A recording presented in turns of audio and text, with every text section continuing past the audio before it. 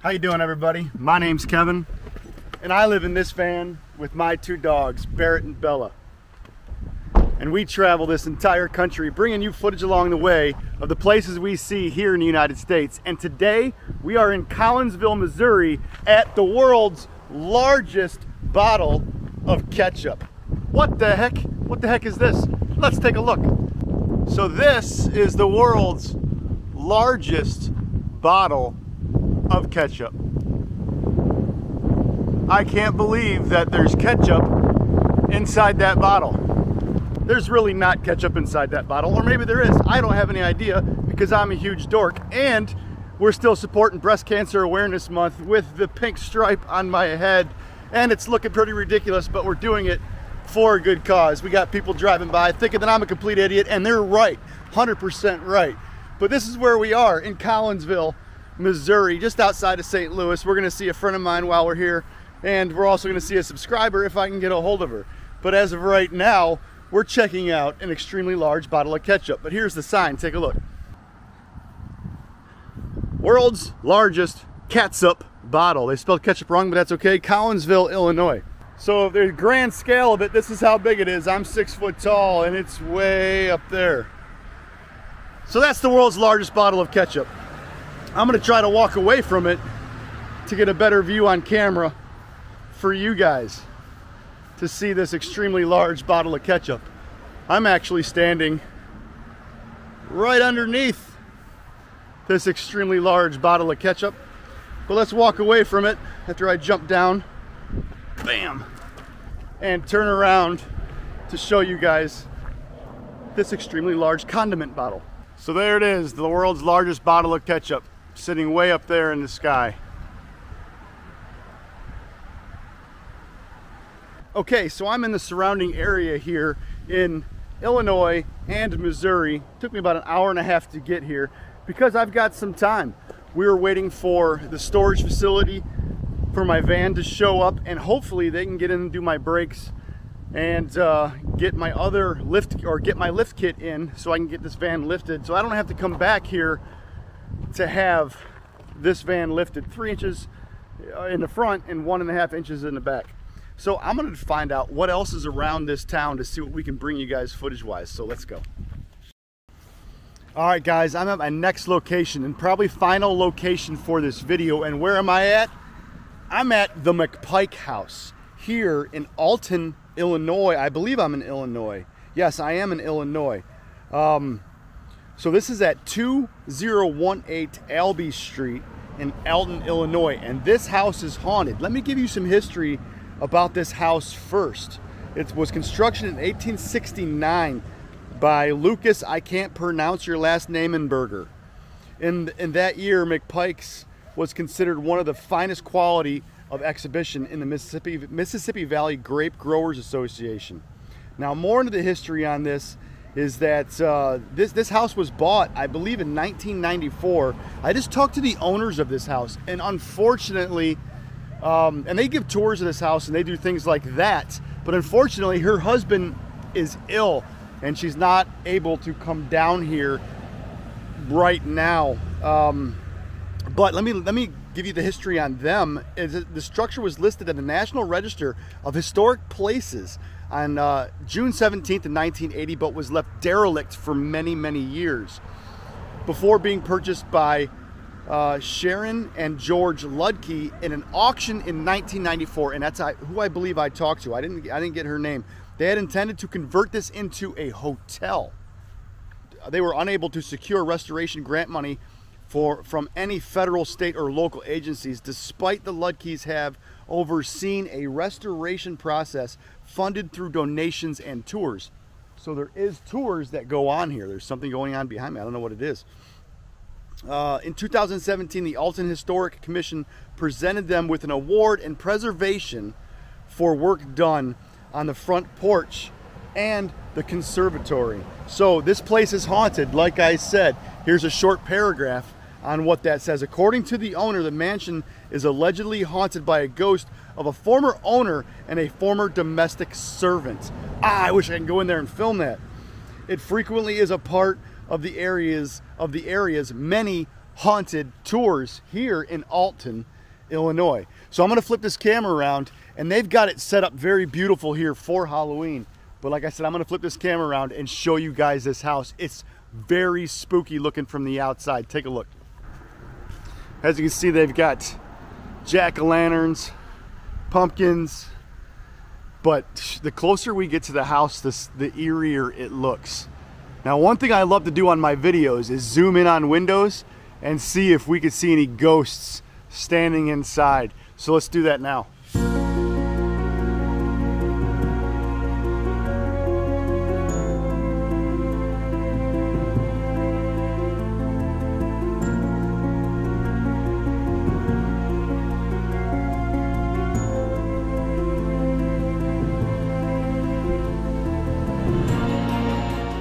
I know seeing it on camera with windows doesn't do it any justice because there's always a lot of glare, but like I said, the owner, I talked to her on the phone and she gave me permission to walk the property, take pictures, and do filming. So if she is watching this video for somehow reason, if she found it, thank you very much for the hospitality you gave me to be able to come onto your property and take a look around.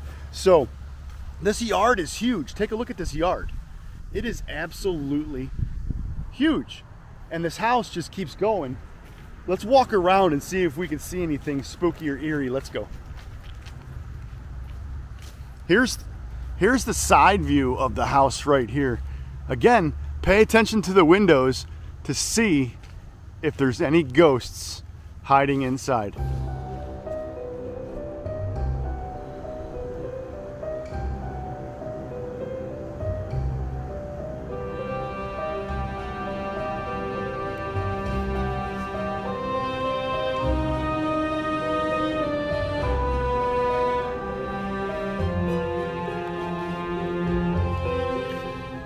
This house is absolutely huge. Oh my gosh, I wish I could go inside.